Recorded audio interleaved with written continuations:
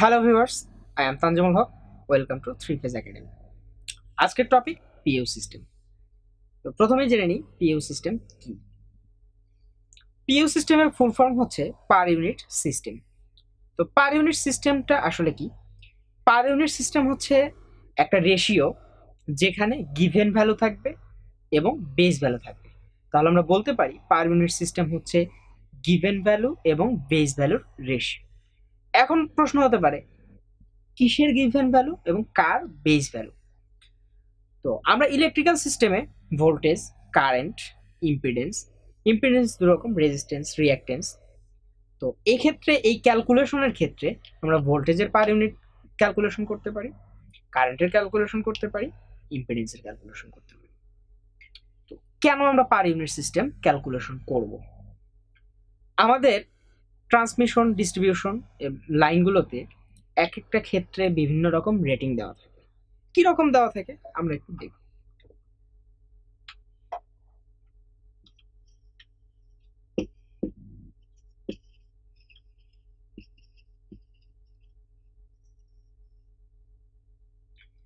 Transmission লাইনের প্রথমে আমাদের জেনারেটর।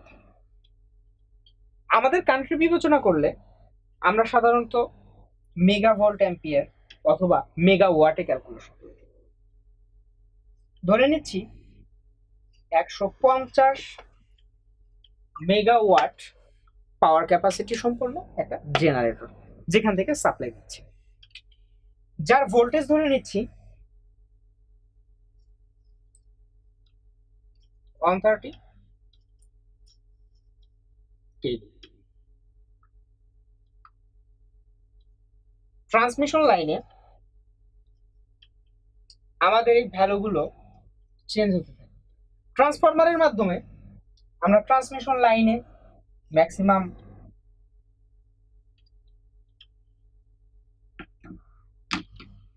ম্যাক্সিমাম 230 কেভি করতে পারি। আবার বাসায় যে লোড কানেক্ট করি সেক্ষেত্রে কখনো কখনো 220 ভোল্ট। আমরা একটা জিনিস ক্লিয়ার যে 230 কেভি থেকে 220 ভোল্টে নিচ্ছি। এখন সিমিলারলি আমরা যদি কারেন্টকে কম্পেয়ার করি, আমরা যদি ইম্পিডেন্সকে কম্পেয়ার করি, তাহলেও দেখা যাবে কখনো কখনো কিলো ওহম, মেগা ওহম ইত্যাদি ইত্যাদি ভ্যালু আসবে। তো সেক্ষেত্রে সবগুলোকে একটা নির্দিষ্ট ভ্যালুতে নিয়ে আসার জন্য আমরা যা ইউজ করি তা হচ্ছে পার ইউনিট সিস্টেম অথবা পার্সেন্টেজ সিস্টেম। তো পার ইউনিট সিস্টেম নিয়ে আসার ফলে আমার যে সুবিধাটা হবে, এক্ষেত্রেও আমরা বলতে পারবো, ধরে নিচ্ছি 0.001 পিইউ, এই ক্ষেত্রে ধরে নিচ্ছি 0.005 পিইউ। এক্ষেত্রে এইটা মিন করে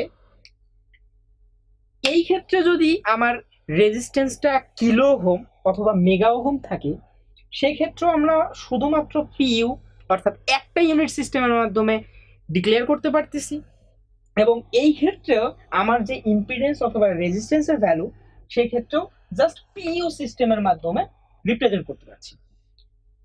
কিন্তু আমার যদি পিইউ ইউনিট সিস্টেমটা ইউজ না হয়, সেক্ষেত্রে হয়তো এখানে কিলো ওহম বা মেগা ওহম, এখানে হয়তো বা ওহমে প্রেজেন্ট করতে হতো।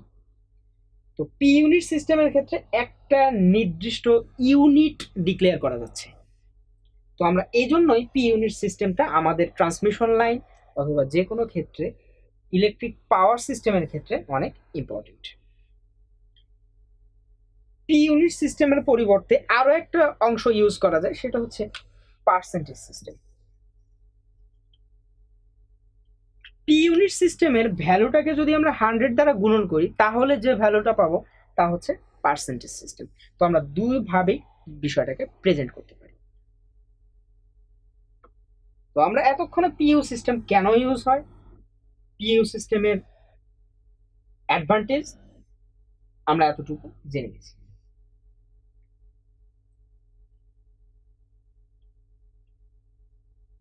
এখন আমরা পিইউ সিস্টেমের রুলস নিয়ে আলোচনা করব।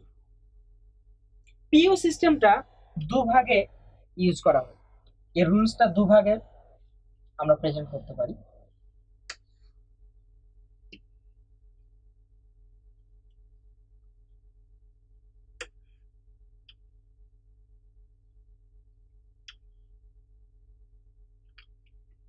ধরে নিচ্ছি আমার ট্রান্সমিশন লাইনের একটা ইম্পিডেন্স অথবা রিঅ্যাক্টেন্সের ভ্যালু দেওয়া আছে। তো প্রথমে ধরে নিচ্ছি একটা রিঅ্যাক্টেন্সের ভ্যালু 300 জি। যদি আমার কোনো ফিক্সড ভ্যালু দেওয়া থাকে তাহলে আমার যে সূত্রটা হবে, রিঅ্যাক্টেন্সকে আমরা x দ্বারা প্রকাশ করে থাকি। x equals to x given divided x base. এখন আমরা জানবো বেস ভ্যালুটা কি। বেস ভ্যালু হচ্ছে এমন একটা ভ্যালু যেটা আমরা নর্মালি স্ট্যান্ডার্ড বলে ধরে থাকি। এটা কিরকম হতে পারে, আমাদের ট্রান্সমিশন লাইনে সাধারণত ট্রান্সফরমার বিভিন্ন রেটিং এর হতে পারে। তো অলওয়েজ আমার ফিক্সড ভ্যালু যে একটা ট্রান্সফরমার দিতে পারবে এটা আমি বলতে পারি না। আমার একটা ট্রান্সফরমার হয়তো 16 কেভি 116 কেভি নিচ্ছে, আউটপুট দিচ্ছে 227 কেভি, কিন্তু ধরে নিচ্ছি আমার স্ট্যান্ডার্ডটা হচ্ছে 230 কেভি। এক্ষেত্রে আমার এই 230 কেভিটা হচ্ছে বেস ভ্যালু, যে ভ্যালুটা ডিক্লেয়ার করা থাকে। অর্থাৎ আমাদের ট্রান্সমিশন লাইনে যে ভ্যালুটা ডিক্লেয়ার করা থাকে, যে ভ্যালুর ট্রান্সমিশন লাইন হয় তাই হচ্ছে বেস ভ্যালু।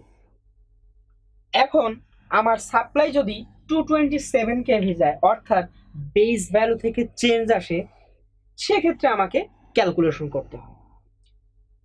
এই ক্ষেত্রে আমরা বেস ভ্যালু সম্পর্কেও স্পষ্ট ধারণা পেয়ে গেলাম।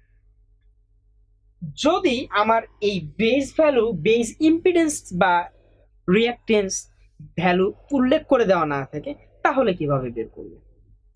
বেস ভ্যালু বের করার সূত্র হচ্ছে x base equals to v square divided p base। এখন এটা কিভাবে আসলো আমরা দেখব। আমরা জানি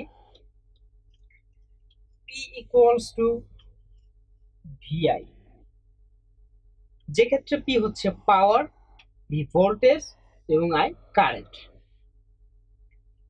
আমরা যদি আরো একটু মডিফাই করি, p equals to v, আমরা জানি i equals to v by r যদি রেজিস্টিভ লোড হয়।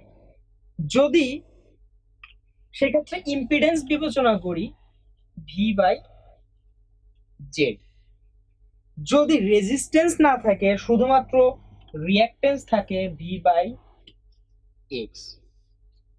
যেহেতু আমরা এখানে শুধুমাত্র রিঅ্যাক্ট্যান্স নিয়ে ক্যালকুলেশন করছি, সুতরাং আমরা সূত্রটা নেব হচ্ছে i equals to v by x। অতএব p equals to v into v by x equals to v square divided x। তো এখন আমরা বেস ভ্যালুটা পেয়ে গেলাম। p সাধারণত রিয়েল পাওয়ারের ক্ষেত্রে ব্যবহার করা হয়, তবে আমরা এই ক্ষেত্রে যে পাওয়ারটা ইউজ করি তা হচ্ছে অ্যাপারেন্ট পাওয়ার, অর্থাৎ এস, যার ইউনিট হচ্ছে ভোল্ট অ্যাম্পিয়ার। সুতরাং এই ক্ষেত্রে পির পরিবর্তে আমরা এস লিখতে পারি।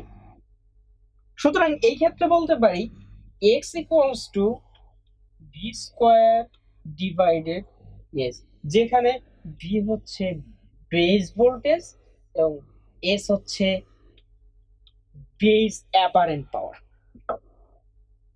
নাও ভ্যালুটা যদি আমার এক্স্যাক্টলি না থাকে, পার্সেন্টেজ আকারে থাকে, তাহলে বিষয়টা কেমন দাঁড়াবে? এখন আমরা তা দেখব।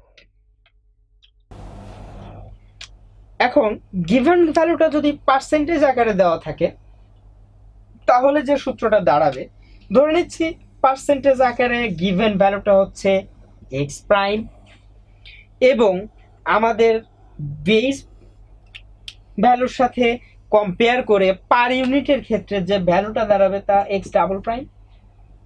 তাহলে সূত্রটা হচ্ছে x double prime equals to x prime into given voltage divided base voltage square into base power divided given power.